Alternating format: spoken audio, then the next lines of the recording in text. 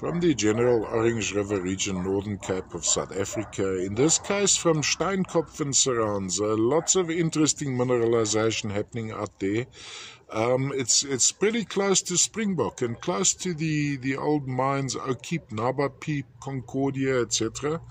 A lot of copper mining took place in those areas. Now, these quartzes have immense, amazing clarity, and it's almost a greenish, yellowish color going into a grayish. Also, what's quite interesting is the extra, in many cases, little diamond faces on some of the edges, as you can see up there. The specimen itself is a flat plate, so going around like that, you can see the projection. So from a display point of view, I would display it at an angle perhaps like this.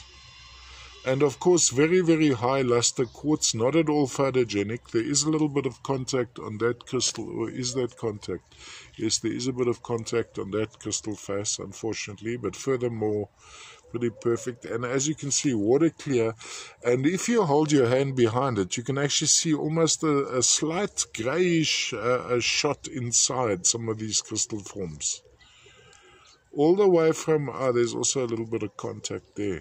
All the way from the deposits of Springbok and surrounds, in this case, Steinkopf, Stonehead, as loosely translated from the German.